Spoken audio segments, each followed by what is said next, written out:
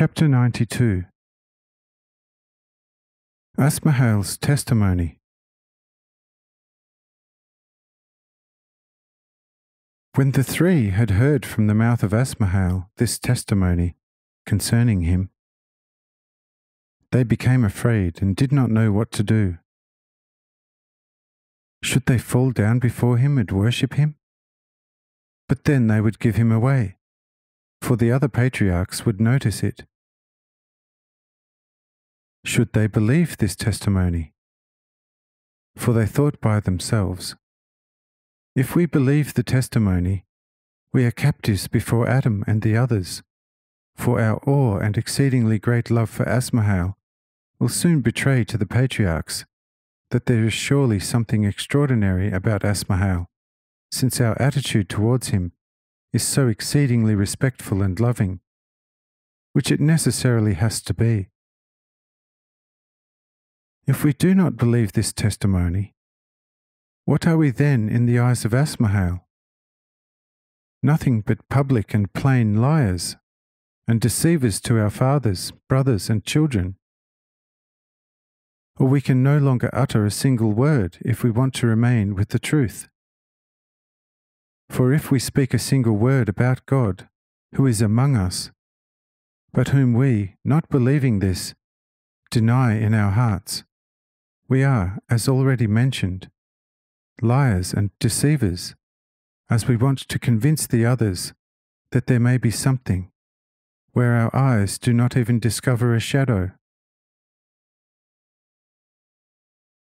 If we act quite naturally as if Asmahael was still Enoch's pupil, how shall we fare then?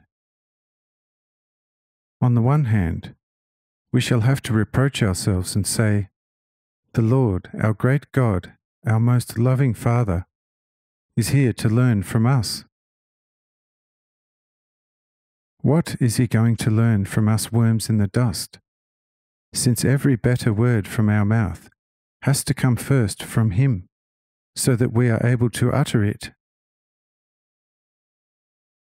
On the other hand, if we do that anyway under the cover of silence, our parents, brothers, and children are cheated threefold. Firstly, by every one of our words, since we need to act differently from how we think in our hearts. Secondly, that we must pretend before them to preach and worship a God who does not exist anywhere, and encourage them to deny the true God among and with us. And thirdly, that they, through a false love for a God who does not exist, will not and cannot possibly ever receive anything of the promises, since what you spiritually gain always depends on your love in spirit and in truth.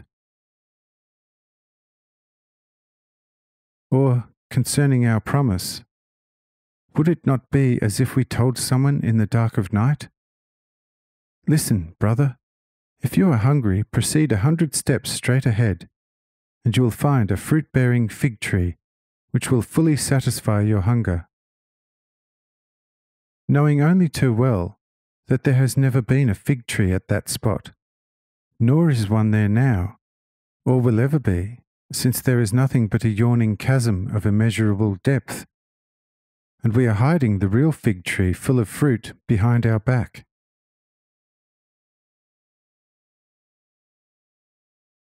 Following these thoughts, they fell silent and were at their wits' end. Then Asmahael opened his mouth and said to the three, why do you doubt in your hearts? Could it be wrong to do my will?